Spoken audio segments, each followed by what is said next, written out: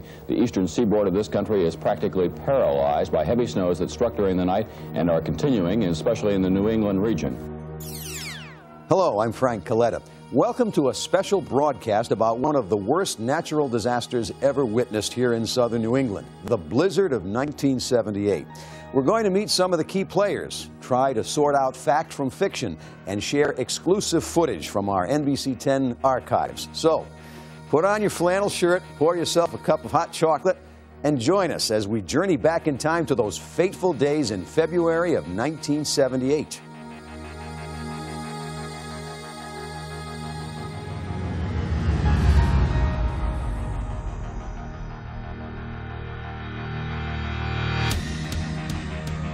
The blizzard began on Monday morning, February 6th.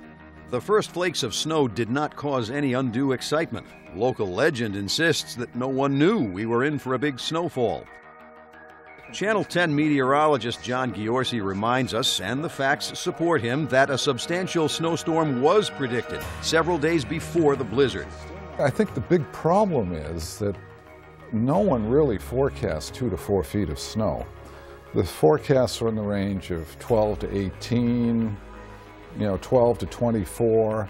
That perhaps lent to the image that the forecast was wrong. And it was, because we get 2 to 4 feet of snow in general, and we were forecasting 1 to 2. By early afternoon, it was snowing at the rate of 3 inches an hour. An estimated 20,000 people tried to leave work early and outrun the storm, with predictable results. I moved about maybe a quarter of a mile. How far you have to go? Greenville. About 11 miles. Governor J. Joseph Garrahy faced his own problems when he tried to make his way to Civil Defense headquarters at the State House. We got stuck outside Providence College, and some great Providence College students from Guzman Hall on the second floor, 26 of them, came out, almost lifted the National Guard truck out of a snowplow and got us going again. And then they literally carried me out of the building to the truck. I mean, we knew there was a snowstorm coming, this particular blizzard, but we didn't know it was coming with such intensity, 50-mile-an-hour winds at midday. So it kind of crippled the whole state. As temperatures dropped and snow piled up, traffic on streets and highways came to a standstill. We began to start to look out onto Eddy Street and to 95, looking very different than it looks today. And we're wondering why there were no cars moving on that road. Channel 10 parked its live truck at the State House, making it possible to broadcast Governor Garrahy's emergency messages throughout the storm. Thanks to the foresight of a dedicated classic car collector, we were able to pull the old warhorse out of mothballs to recreate its moment of glory. Channel 10's Bill Didowitz was the live truck operator throughout the crisis. At what point on that Monday, first day of the storm, did you realize you were going to be stranded there for a long time? On my way in here, I had to abandon my car down at Mashasik Square and walk up the rest of the way, and as I was walking up, I could see that traffic was totally stopped. And I think from that point on, I knew that this was going to be a big event. As night arrived, the situation turned from bad to worse. The giant storm stalled and continued to batter the region with snow, fierce winds, and cold. That means all night long we're going to continue to have this severe drifting and heavy snow problem all the way into tomorrow. Weeks earlier, an ice storm had prompted Governor Garrahy to consider asking for federal assistance. Consequently, his phone call to Washington was greeted with some skepticism. So they asked me, "Are you sure you're having an emergency this time?" I said, "I'm absolutely sure this is an emergency." Mother Nature had unleashed her full fury on southern New England, and only time would tell how people would react to the growing catastrophe. Our story of the blizzard of 1978 will continue in just a moment. Please join us when we return.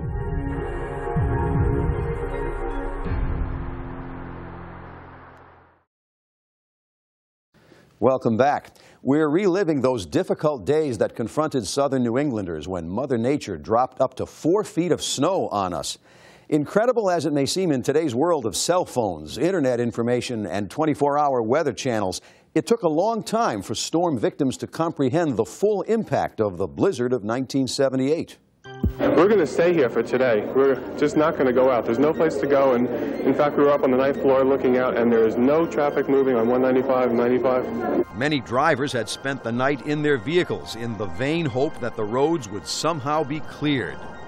We have a genuine snow emergency reaching all the way from Washington, D.C. to north of Boston this morning. The eastern seaboard of this country is practically paralyzed by heavy snows that struck during the night and are continuing, especially in the New England region. Channel 10 continued to broadcast live reports from the State House. Jack, we can barely see you. What's the situation? Tom, here in Rhode Island, this blizzard is a killer. Television engineer Bill Didowitz was responsible for those transmissions, relying on technology that was bulky and primitive by today's standards. Did you realize at the time what a lifeline of information you were providing? I think right from the beginning we realized what the situation was, because we were the only station that basically was on the air at that time with the reports. The thing that is unbelievable right now is that we're told by civil defense officials is that there are still probably 1,000 people in their cars on the highways, and they have been there since about 2 o'clock yesterday afternoon. The obstacles facing officials who wanted to clear the streets and highways were staggering. Thousands of trapped cars made it impossible for snowplows to do their job. Channel 10 photographer George Clark, a veteran of many local disasters, was stunned by the images he captured from a helicopter. He recalled the experience during an interview conducted not long after the storm. I didn't have any idea as to the extent of this until I got up there, and really my first impression was that, gee, you know, Governor Gary, he should see this right now as soon as possible. Governor Gary did his best to keep people informed and reassured.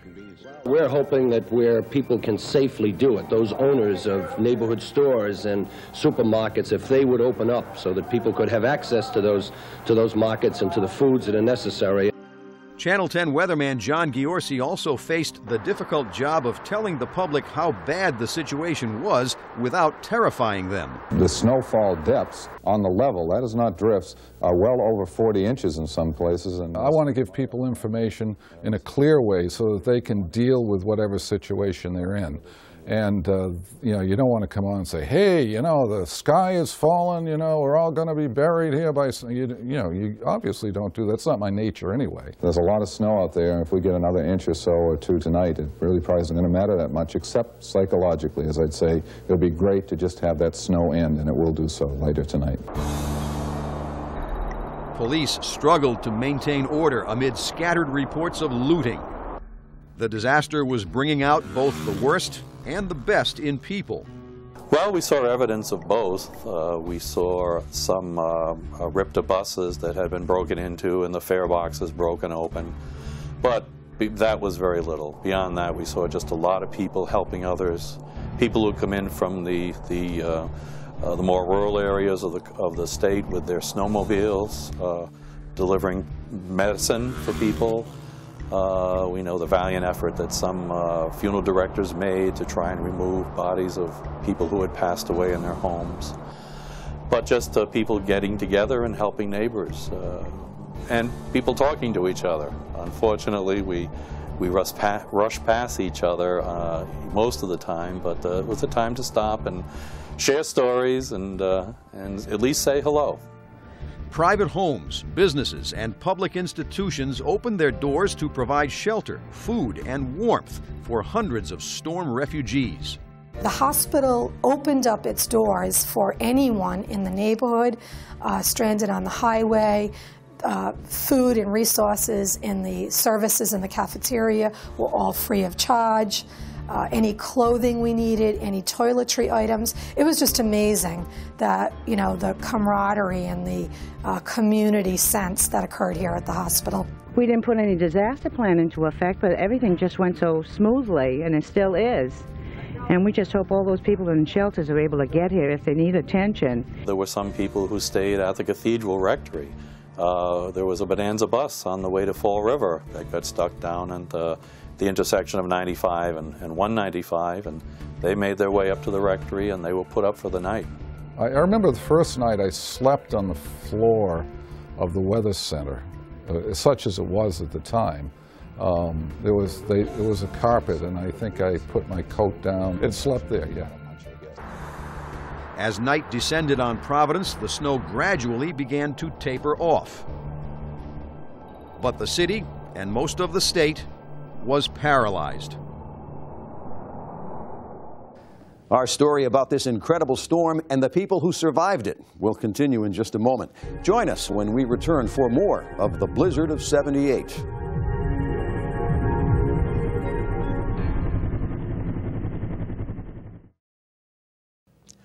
Welcome back to our story of the blizzard of 1978. Never underestimate the courage of those who call southern New England their home. After 2 days of wind, snow, and freezing temperatures, local residents were ready to fight back. Television viewers witnessed a crucial moment in the battle to fight the blizzard, broadcast live into their living rooms. In Washington, Rhode Island Senator John Chafee was trying to secure federal troops and snow removal equipment for the state. But Chafee needed to be assured that military transport planes could land safely at the airport. I get the idea that they're a little reluctant to send the troops up in the air before they're sure that there's going to be an airport open to receive them. Governor Garrahy pounced on the offer. If the federal people would call me directly and let me know that they've got people ready to come into Rhode Island, we'll have the airstrip ready. On Wednesday morning, the governor flew to the airport to meet the Army. Over the next 2 days, desperately needed men and machinery were flown into the state. It was a sight the governor and countless victims of the storm would never forget. It was a delightful sight to see these large, cumbersome kind of aircraft just coming into Green Airport. That was a monumental effort, and the Army, of course, came in. They flew in C-5As, which was the biggest aircraft in the world. As equipment and manpower poured in, the battle against the forces of nature began. The official snowfall was recorded as 28.6 inches at T.F. Green Airport in Warwick. But Providence was reporting 35 inches, and Woonsocket was said to be buried under 54 inches of snow. Wind gusts of nearly 70 miles per hour had created drifts 27 feet high. Property damage in southern New England ran into the hundreds of millions of dollars. An estimated 3,000 cars had been abandoned in the city of Providence, and thousands more clogged interstate highways. The struggle to remove those vehicles was a monumental job, a job that was not without conflict and confrontation. Now get it down. Get it down. Despite the chaos and confusion, life went on. Bruce Blaze, a member of the Rhode Island National Guard, found that out the hard way. In the middle of this natural catastrophe, his wife Karen went into labor. I was like, oh, of all times, you had to pick a blizzard, but a snowstorm, but it happens. The Guard provided emergency transportation to Rhode Island Hospital. The roads were pretty bad at that time on a Wednesday. People were still trying to dig out, but we managed to get there. And then Channel 10 interviewed us at that time. The doctor told me my due date. He said February 7th, but we figured we'd get a snowstorm like we've gotten. Karen was later transferred to Women and Infants Hospital by helicopter. There, she gave birth to a healthy baby boy, Bruce Blaze Jr. He was a blizzard baby. The Rhode Island National Guard played a vital role in the blizzard of '78. Dedicated guardsmen delivered desperately needed medical supplies, food, and provided emergency transportation. People knew helicopters were around here, but we ruled the air for 11 days. The National Guard was working around the clock. Conditions were harsh and dangerous, but many of the pilots were combat veterans. 80% of the people that we had in the Guard at that time were Vietnam-era veterans that were used to working in very confined areas and under difficult situations. National Guard helicopter pilot Thomas Magnan describes the difficulties of landing in deep snow. If you have a lot of powder snow, you can actually develop a snow cloud around the aircraft. Normally what you try to do is you shoot an approach where you keep the air behind the aircraft or the rotor wash behind the aircraft, so you shoot the approach right to the ground. If you're not on instruments during the takeoff procedure there, you can become disoriented, and then you could have an accident. Warrant Officer Magnan recalls landing outside an isolated home in rural Rhode Island and nearly losing his fellow guardsmen in snow drifts. So we got as close to the house as we could, and I put the aircraft down into the snow, and we just kind of rocked it in until it was sitting on the belly. He steps out onto the skid, and when he steps off the skid, he just disappeared from my view. He had actually jumped off into about 4 foot of powder snow. The National Guard has done a wonderful job. 800 soldiers have helped 4,000 people. People were doing their best to help each other out, and if you had a special talent, you might suddenly find yourself in the spotlight. I was the chaplain for the deaf in the diocese at the time, and I knew American Sign Language, and I volunteered to do any signing that they needed to have done. By Thursday, the 4th day of the crisis, the situation was improving, but many people's patience began to wear thin. The mood generally was, for the first 3 days, good. Everybody was high. Everybody was doing their thing. By about day 3 to 4, people were then getting tired. We were working long hours. Those resources that were available on day 1 and 2 were beginning to diminish. People were feeling more frustrated and anxious. Even our easygoing governor showed a flash of anger in response to charges that politics was playing a role in the recovery efforts. I think we've done a good job. I think I've been quarterbacking this thing since Monday. We got a lot of people who now want to be the quarterback on Thursday. We're going to have people who want to be the quarterback on Friday, and we'll have everybody quarterbacking after this is over. But the public's approval of the way Garrahy managed the crisis was nearly unanimous. And those watching him behind the scenes gave the governor high marks for his sincerity and leadership. I think everybody developed a definite respect for the governor at that time, just because of the way that he handled everything. He had things under control. I think the situation would have been a lot worse if he hadn't been there in control of things.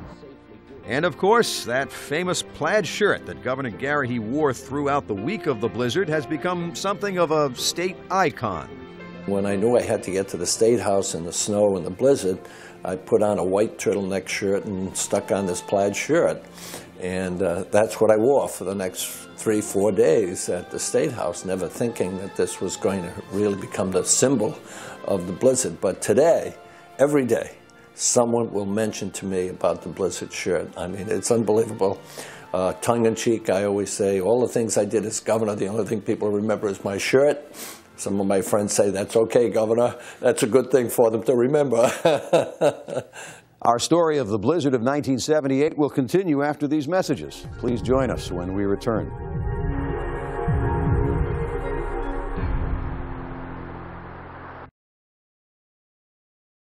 Welcome back to our special program about the blizzard of 1978.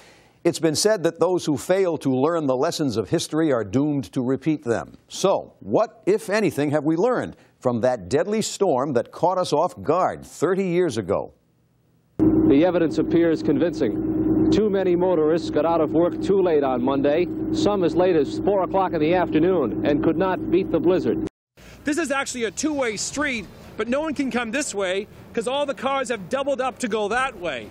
In December of 2007, nearly 30 years after the blizzard, traffic in Providence was brought to a standstill once again by a snowstorm. Fortunately, this storm lasted only a few hours. But the accusations of official indifference and incompetence in response to this minor calamity have gone on for weeks. It's enough to make you nostalgic for the good old days. You know, the kindness of people was terrific during the blizzard, helping each other out. I mean, the way that people volunteered their snowmobiles to transport people around the state as best they could, sharing food and those kinds of things. I mean, I think most people came out of the blizzard feeling pretty good about it after it was over. Looking back now, I can't think of another situation that was handled better. Everybody did pull together because it was a mess. Everybody pitched in. Thank you all for your patience and understanding. We should never forget the lessons of the blizzard of 1978. And if we need a reminder that self-sacrifice and a sense of duty are still alive and well, here's a great example. This member of the Rhode Island National Guard has already served a tour of duty in Iraq, and he has volunteered to return and serve again. His father, also a member of the Guard, is on duty there right now. This is Bruce Blaze Jr., our blizzard baby.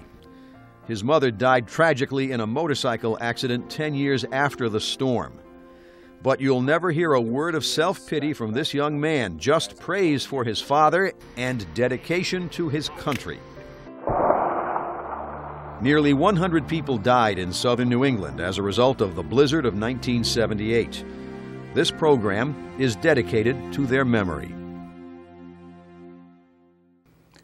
Now, before we go, we'd like to offer a coffee cup salute to the men and women who kept the blizzard of 1978 from becoming a worse disaster than it was. The doctors, nurses, police, firefighters, political leaders, television technicians, and countless unsung heroes who rose to the occasion. I'm Frank Coletta. Thanks for joining us.